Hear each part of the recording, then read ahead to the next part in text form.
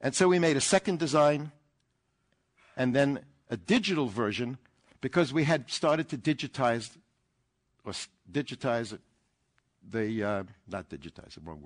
draw the projects that were the most common. And then we had a presentation to the planners, to the faculty, to lots of people. And each design was presented as a series of projects that would result in a 20-year future for the area. What should the hydrology government do? What should the transport people do? Like government is organized. That's one design. That's a second design. They're different. Believe me, they're different. And then we asked the planners, this is the chief regional planner and the chief city planner, which is the best design? And they didn't agree. And they started talking to each other, and the Italian students got to talking. Everybody started yelling at each other. It was very, very interesting. And then I asked a slightly different question. I said, which projects, not which plan is best, but which projects have legs? Which ones recur again and again and again? So we did a frequency distribution, because we knew.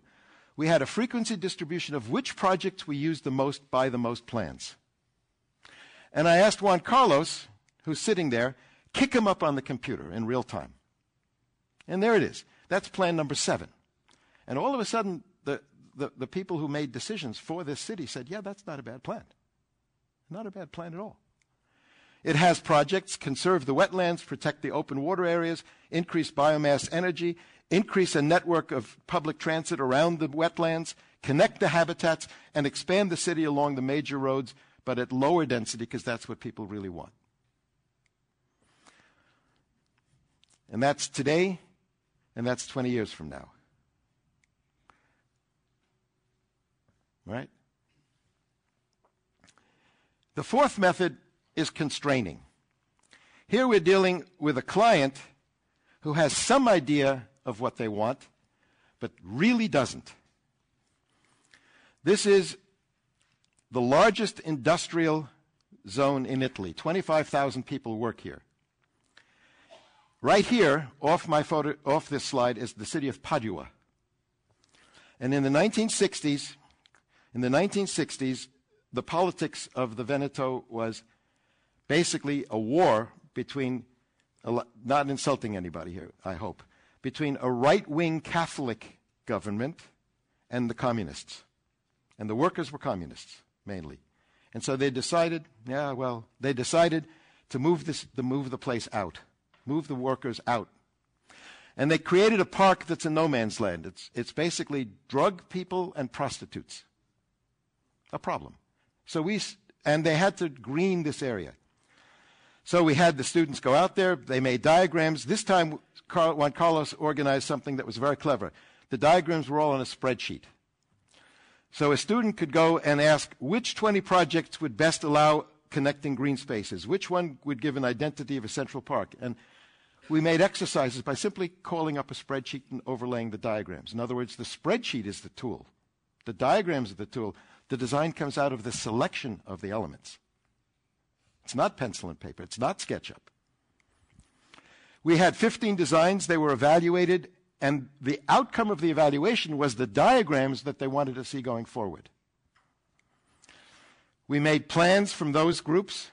The plans were very sophisticated, staged, and with projects of all kinds. We brought them to Italy. Thousands of people saw them in the bank, on the main street, on the Via Cor.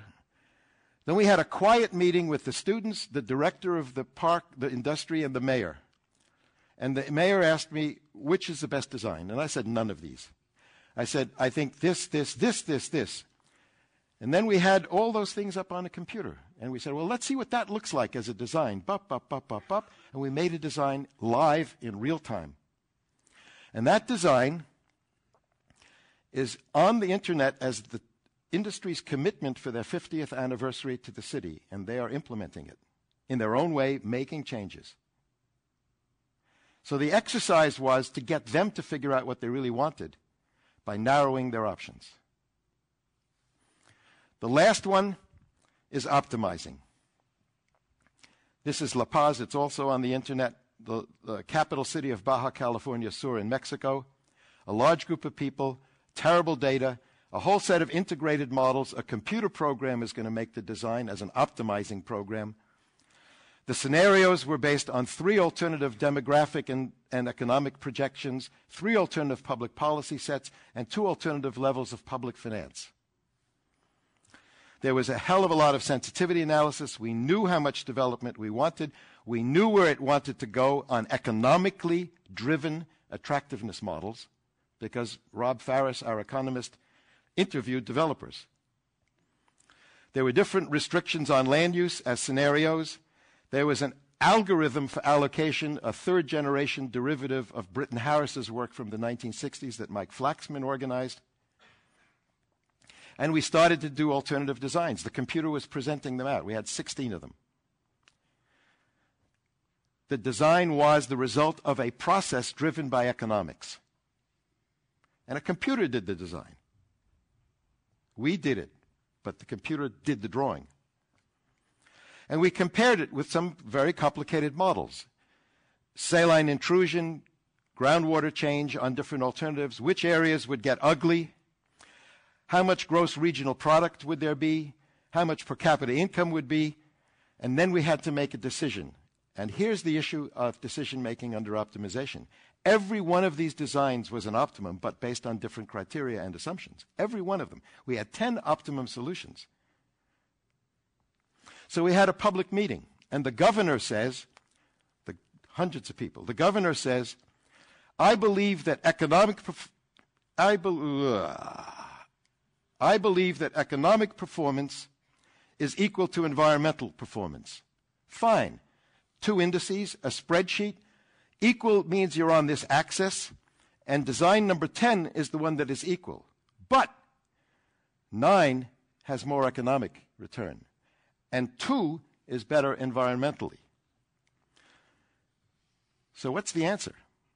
The answer is, we're not really sure that this is the best answer because we don't trust the governor. But we know the answer is somewhere in this triangle.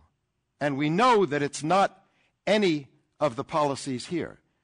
And in a sense, the design is not what to do, but the design is what not to do, which in a governmental environment is probably even more valuable as the result of a design process. And that's the best design.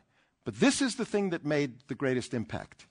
It's the index of developability, when you're not sure of what's going to happen. And we're not sure of what's going to happen. And this is the index of environmental quality. You saw one version of this yesterday, but they picked the wrong colors. Because when you intersect this, the map says if it's green, it means the conservationists want it, but the developers don't. So don't do anything. If it's red, it means the developers want it, but the conservationists don't.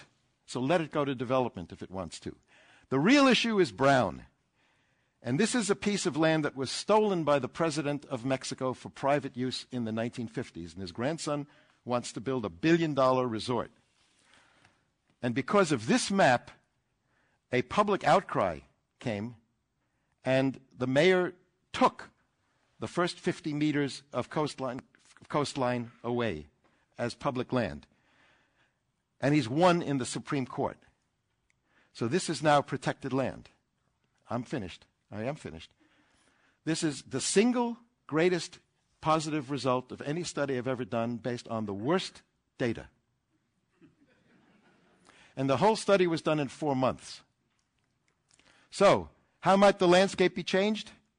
This way, that way, that way, or that way. Those are design processes. My last word.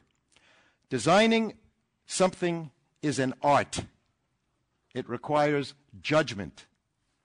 It is not a science, although it depends on science. There are no perfect formula, but there are methods.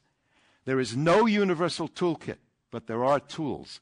And you cannot copy an example, but you can gain experience. Thank you.